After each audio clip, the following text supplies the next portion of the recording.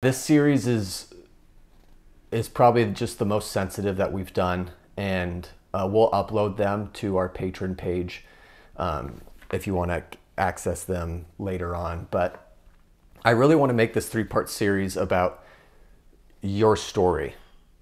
And we're all on this journey of healing, and sometimes we don't know how to go about it. And so I really want to, I have some homework. Don't think of it as homework, but even after the session where, hey, maybe do something this week that can help you learn more about your own story. So healing, what is healing? Pope Benedict says, healing is an essential dimension of the apostolic mission and of Christianity. When understood at a sufficiently deep level, it expresses the entire content of redemption. So healing, inner healing, it's not something that you can do to be happier.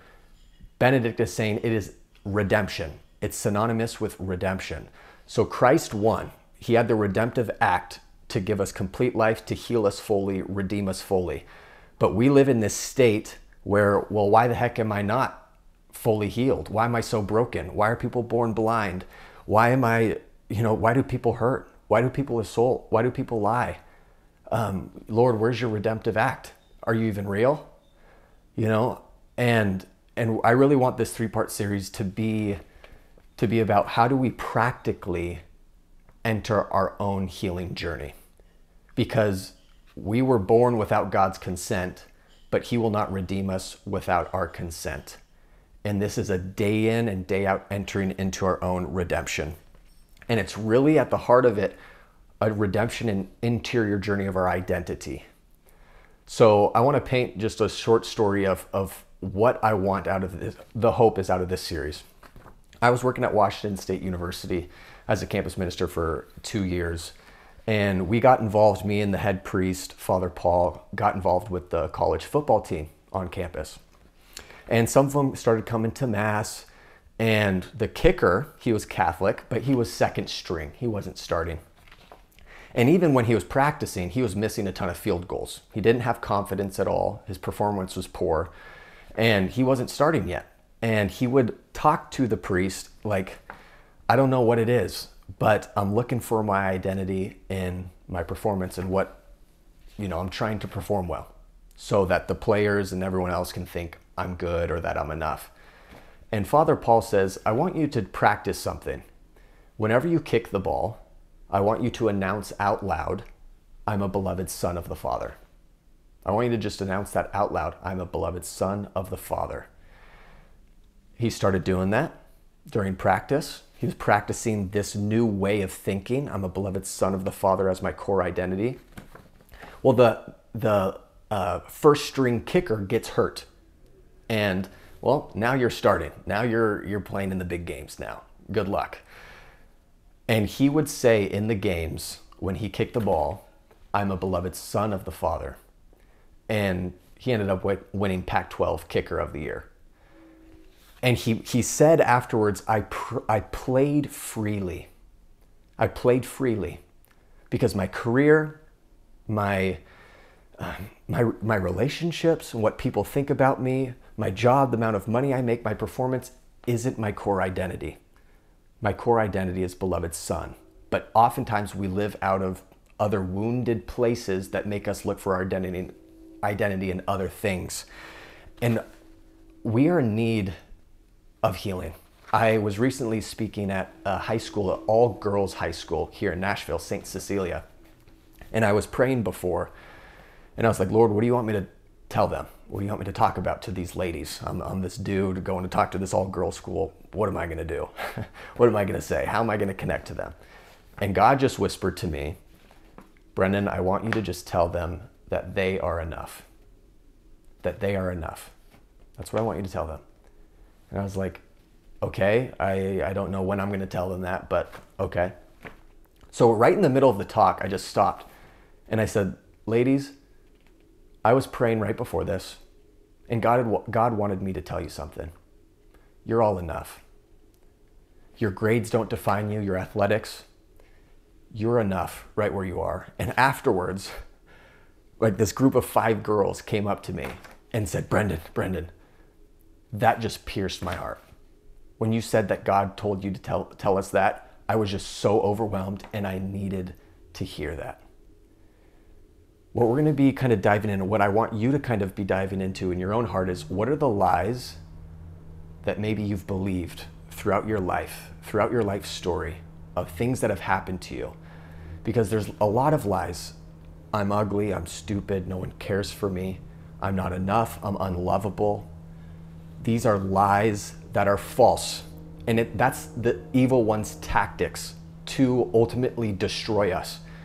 What do we see in the movie Lion King? This depicts what Satan does. Simba, he didn't do anything really that wrong, right? But Scar killed his father, but Simba thinks it's his fault. So Scar goes over to Simba and says, look what you did. Look what you did. Gosh, if your mother found out, what would she think of you? He even threw that card in there. What would your mom think of this? And Simba's freaked out. He has fear. He's like, well, what do I do, Scar? What do I do? And Scar just says, run away and never return. He whispers a lie. And one guy on this retreat, we were watching this Lion King clip, and this guy raised his hand. He's like, I get it. I finally get Satan's tactics. He doesn't just destroy us. He whispers a lie into our heart that we operate out of, and we begin to destroy ourselves. It's all the heart. It's all about what is going on in my interior heart. Christ came after the heart to speak his truth and his love. And it all took place really on the Sermon on the Mount, where he addresses to all the Pharisees who are caring about actions and their behaviors and looking great on the outside, looking for approval on the outside, all about the law. And Jesus says, you have heard that it was said to the men of old, you shall not kill. But I say to you, if you look at, or if you have anger in your heart, you've basically already killed them. You know the law, don't commit adultery. But I say to you, even if you look at a woman with lust, he said this to the men, you've already committed adultery in the heart. Jesus then says to them, cleanse the inside of the cup so that the outside might be clean. Okay, what does he mean by this? Blessed are the pure of heart, for they shall see God. How do we get a pure heart? What does that even mean? How do we clean the inside of our hearts? That's what we're going to be talking about in this series, is the practical guidance. How do we have purity of heart? Other than just, I've been praying for it every day. I've been praying for it every day.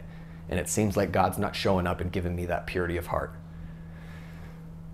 I have learned a whole lot from Dr. Bob Schuchts with the John Paul II Healing Center. And I kind of want to reveal to you kind of his model of inner healing, because I think it's actually brilliant and it actually works.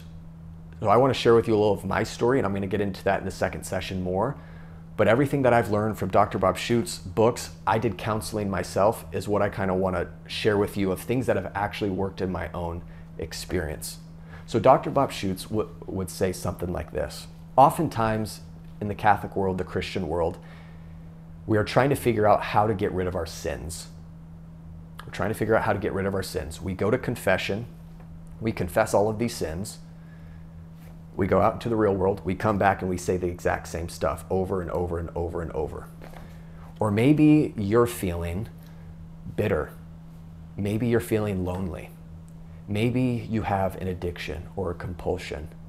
Maybe you're struggling and you've been struggling for so long, and it's like you feel depressed, you feel just completely alone, and you've prayed and prayed and prayed. It's like, how do I stop feeling this way? How do I get rid of this compulsion? And it's like, is there hope?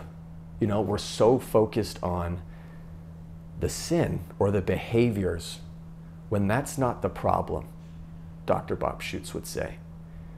The problem is woundedness in our heart. So he talks about a tree, all right? So he's like, look at a tree. You're like a tree. All human beings are like a tree. And in the beginning, before sin, they were naked, they felt no shame. There was perfect communion, perfect harmony. They delighted in one another for their goodness, not to use or manipulate. Everyone was a gift. Everyone saw one another as a gift. Everyone marveled at one another, all right? Perfect communion, naked without shame. And they were secure in love. So like a tree, if the root system is healthy, then it's going to produce good fruit. So in other words, if our root system is that we are secure and grounded in our identity, I'm beloved son, I'm beloved daughter. This is who I am deeply. Security. We will then mature well, maturity, and then flows out purity, the fruits of the Holy Spirit. Kindness, gentleness, self-control, humility, right? So like a tree, if we have good roots, good security in our identity, we will have good fruit, all right? Good roots, good fruit, all right? If we have bad roots, we will have rotten fruit, AKA sin, AKA compulsions, bitterness, resentment, sadness, right? So we go to confession, we often focus on the fruit.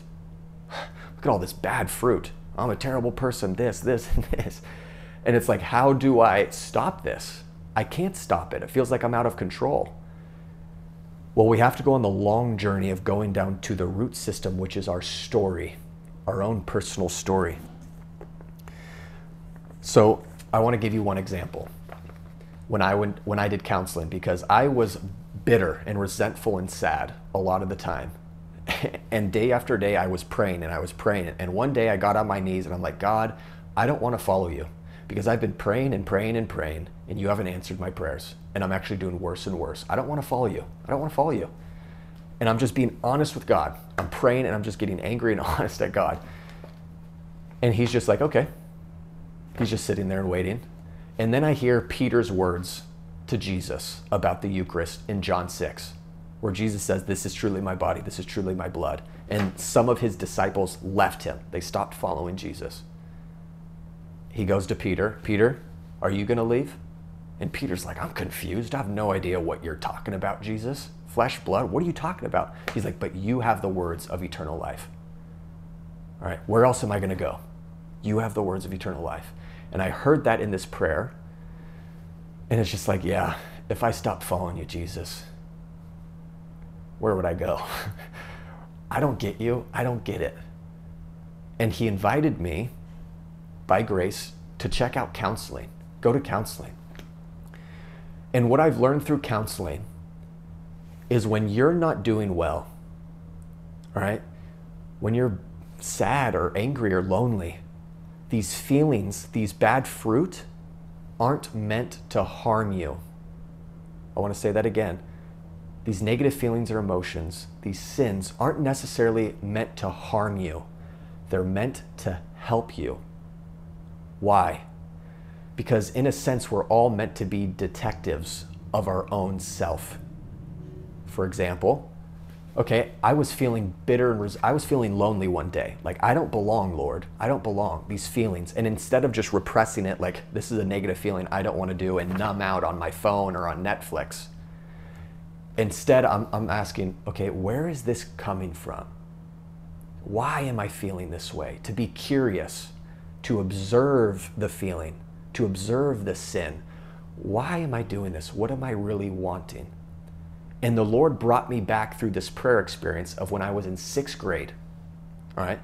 So this negative fruit was bitter or loneliness and not belonging. Where is this coming from? Whew, I get a flashback to 6th grade. And he brings me to being on the basketball court.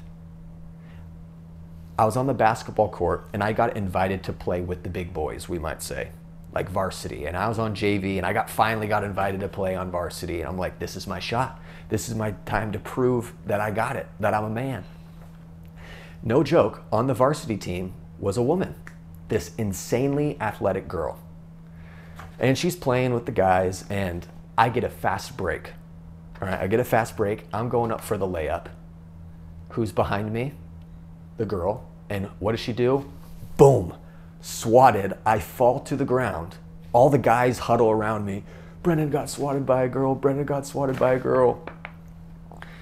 Okay, I'm in this meditation with God. What am I feeling? I don't belong. No one sees me. Yeah, I'm feeling lonely here. Okay, the Lord's revealing to me maybe some of the roots And then what did I do? Lord, tell me the truth about who I am in this moment so that this can be redeemed. What does he say? You aren't who they say you are. You are who I say you are. You're beloved. You're strong, Brendan. Get up. Let's keep going. And he's speaking positivity into that memory. This is rewriting our story. You might be thinking, why am I always angry all the time? Why am I always so stubborn? Okay, what are the roots? Lord, where is this coming from? Be curious and begin to rewrite your story with Jesus Christ. So our sins, our feelings aren't meant to harm us. Be curious. They're meant to ultimately help us. All right? So I want to just kind of wrap this up one last time of what we kind of just went through. Why do we sin? Why do we sometimes feel bitter or resentful? First off, it stems from a wound. And in the wound, whatever that might be, lies are whispered. So wounds, the evil one creates lies about ourselves. Gosh, I have to look this way in order to be loved. No one wants me. I got to get straight A's. I got to earn 100 grand. I got to bench 250 in order to be loved or enough. Okay. These are lies that we operate out of woundedness. So wounds create lies, and then lies create negative feelings and emotions attached to this. And then out of those negative feelings and emotions, we then go out and sin. We then escape in pleasure. We then grab a drink. It's because I don't want to feel this. I don't feel good. We have to go down to the root system, to our story, and to be patient with that process. I'll tell you this, I've been on a pretty deep healing journey the last 4 years. And one of the greatest advices that I've gotten is, if you experience a fantasy, if you want to go sin, if you're feeling these negative emotions, observe it, and don't react to it. Observe it, but don't react to it. I've had it so many times where I have an inclination to do something or to use someone or to objectify someone or to just escape. And I'm just like, why is this happening? And in this, why is this happening is my own self-reliance and pride. Instead of just like, okay, we're not going to escape temptation in this life, but we need tools on how do we deal with it. And the big one that I've learned is observing rather than just simply reacting. And so now I want to practically give you guys an example. How do you identify your own wounds? Like, what's a tool where it's like, okay, I get it that I feel this way. I get it that I sin in this way, but I don't know where it's coming from. I really don't. How do we begin that journey? Well, like I said, be aware and observe. But this is a great exercise I heard from one of my friends who went through deep healing in his own journey through a certain program. It's an exercise called the amphitheater exercise. Okay? And this, I think, will help you, if you practice it, to discover your own story and your own woundedness. It's so powerful. Okay? At least in my life, I've broken down crying like many times doing this exercise. What's the exercise? You imagine, you close your eyes and just say, I'm going to take 15 minutes. And this, again, is if you're not doing well, okay? So oftentimes, it's like, well, I'm doing well. Do I have woundedness? Well, if you're doing well, rejoice in that. Live in that freedom. But if you're not doing well, this could be a good exercise, the amphitheater exercise. Close your eyes for 15 minutes and you imagine you're in an amphitheater. You could imagine you're in a stadium, whatever is comfortable for you. So you might be on stage and there's a ton of people in the audience and the lights are off, okay? So you can't see any of these people. And you might hear a voice saying, hey, you should lust after that person. Hey, you should dominate these people, be in control. Hey, you should do this, you should do this. And you're hearing these voices telling you different things. Hey, you should eat a gallon of ice cream right now. Hey, you should binge Netflix for 10 hours. And there might be a part of you that's like, yeah, that kind of actually sounds nice. That would be nice. Oh, be aware of the voices and ask back, where are you coming from? Who are you? What do you really want? Because these voices aren't you. And we tend to identify ourselves with these voices that are in our head, and they are voices from a false narrative of our woundedness. Okay, so a voice might pop up, gosh, look at you, no one wants you. Instead of being like, yeah, no one wants me. Don't give that voice that power, it's not you. You and the Lord are in control. And so one experience happened where I heard this voice say to me, Brendan, just dominate and just control. Don't trust anyone. Everyone will just hurt you. Just dominate. And I'm like, dude, where are you coming from? Who are you? And it's dark in this amphitheater. I'm like, who are you? What's going on? And he's like, yeah, don't trust women. They just reject you. Start fantasizing. I'm like, who are you? What do you want? And in this black amphitheater, I see these red eyes light up. And it looks like this insidious person. And I'm starting to get angry. I'm like, who are you? Identify yourself. And I walk over and I grab the guy in the middle of the amphitheater and I pick him up and the lights come on and it's 10-year-old Brendan as a little boy when he was rejected. And I'm seeing this 10-year-old boy crying. And I'm like, oh. And I have compassion on this part of my story. Oh man, I'm so sorry. I'm so sorry that happened to you. I get it. But that doesn't define you. Get up, let's keep going. You're strong. And to speak positivity into that place with Jesus. So that's one exercise. It can help you. I've done this so many times where different little Brendans or different parts of my story have popped up and I can discover different things, but then speak truth into it. So the last thing I want to say is this journey, we want a pill to take and just say, okay, I'm healed. It doesn't work that way. Sadly, I wish it did. And if you ever find one, please let me know, But when I've experienced the most healing, it's when I've dedicated time to my own healing. 15 minutes a day, 30 minutes a day, of maybe even that exercise of allowing yourself to feel, allowing things to rise to the surface. And it's a day in and day out journey, all right, until the day we die. And I don't know the Lord's will at times with healing, why some people might be healed faster, more than others, and some might be healed not until the resurrection. And a great saint kind of gives us a window into this. And maybe you've heard him, I talk about him a lot. His name is Saint Mark G. Does anyone know Saint Mark G? No? Saint Mark G grew up during the Boxer Rebellion. I believe he was Chinese. And he got injured in battle, I believe it was, and he got addicted to opium, a painkiller, so he wouldn't be in pain. And he got addicted to it. And he was this Catholic husband, family guy. And he kept going back to confession and said, I did it again. I got high on opium. And the priest then told him, you're not sorry for your sins. You keep doing it. Don't come back to the confessional. Don't receive the Eucharist until you're truly sorry for your sins. So for like 30 years, Mark, he went to Mass every Sunday. He never received. He didn't go to confession. He prayed to God, all right, Lord, I think the only way I can go to heaven is if I die a martyr. I pray for martyrdom, Lord. I pray for martyrdom. Well, the Boxer Rebellion happened, and they were persecuting Christians and Catholics. And they grabbed Mark G and his whole entire family, like 10 of them, and basically told them, renounce Jesus Christ as your Lord and Savior, or you'll be beheaded. And Mark told the soldiers, kill me last so that my kids don't die alone.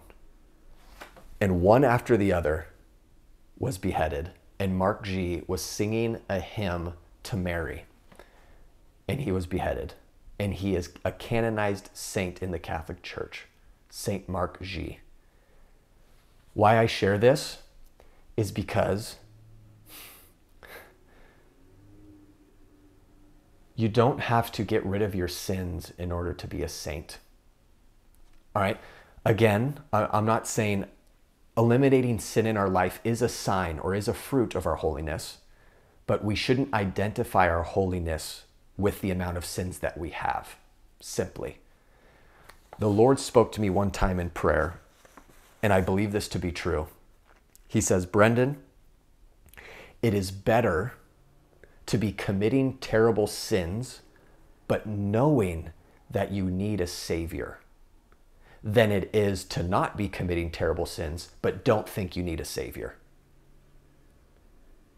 I want to say that one more time. In other words, it's better to know you need a Savior.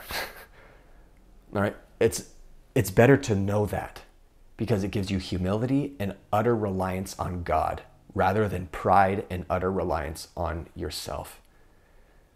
And so instead of looking at the fruit, our sins merely, St. Julian of Auric says this: God doesn't look at our sins, he looks at the pain that is in our heart.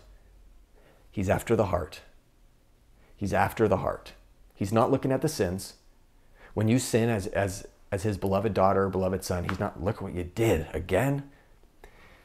He's looking at the heart. What do you really want? He sees the pain. And it's for us to be vulnerable and to open up those places. Lord, where is this coming from? Help guide me to see my own story so that I can rewrite my story, so that I can be healed, that I can be fully alive who I was created to be. All right? In the name of the Father, and the Son, Holy Spirit. Amen.